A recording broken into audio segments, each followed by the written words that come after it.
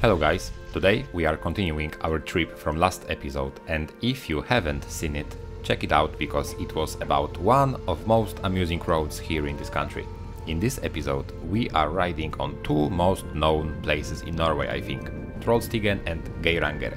Both are great and very scenic, so get some tea or coffee and let's go! The trip started on Salsjesnes camping, where we spent a night, and at that time we didn't know that we will be back home 550 kilometers later that day. Our camping was very close to Dodaliśmy and the beginning of famous road number 63, where Trollstigen and Geiranger is placed.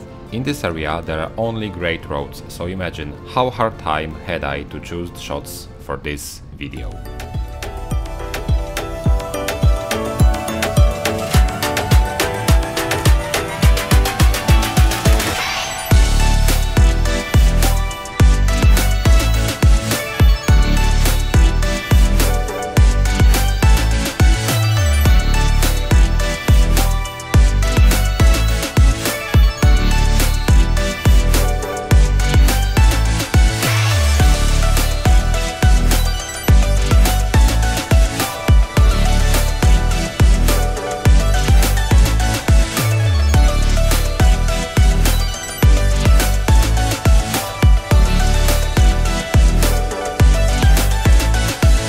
First part of Trollstigen is riding up from Trollstigen camping, where this famous troll statue on motorcycle is placed.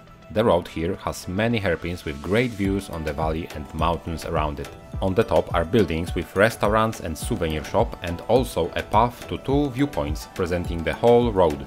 We went just on the first one because we didn't have so much time to spend here, unfortunately. Trollstigen was opened in 1936 and it took 8 years to build it. Those buildings on the top were made in 2012, and it may be hard to believe, but each summer over 1 million people are riding over this great road.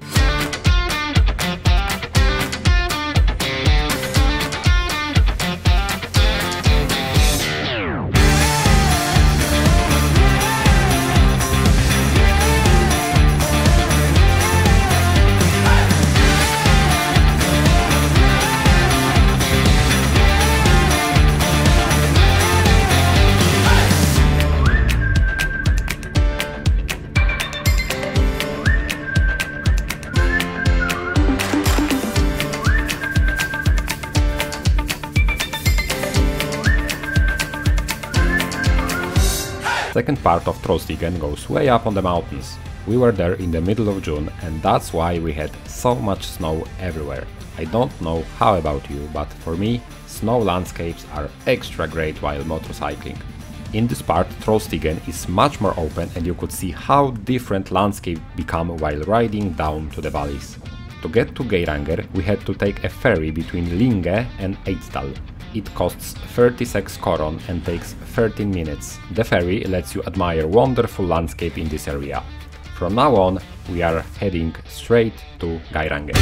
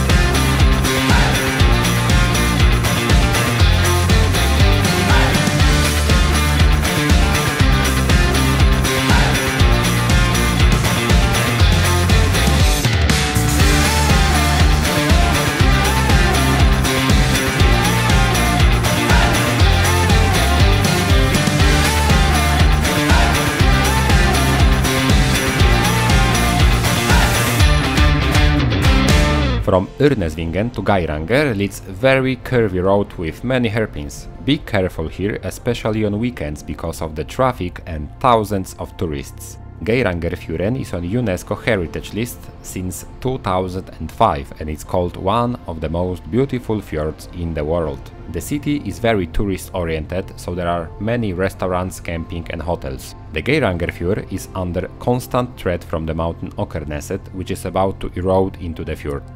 A collapse would produce a tsunami, hitting several nearby towns including Geiranger and Hellesylt in about 10 minutes. There is a catastrophic movie about this, it's called The Wave and it's pretty good, I must say, so I really recommend you to see it.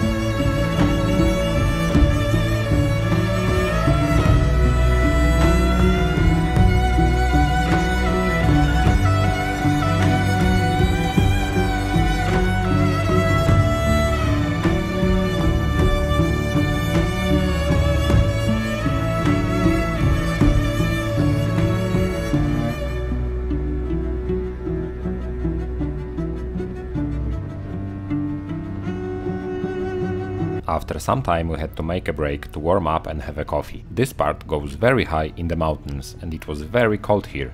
From Lake Djupvatnet you can take a detour to Dalsnibba, Europe's highest fjord view by road, 1500 meters above the sea level. But it's paid and it costs 170 korons for a motorcycle.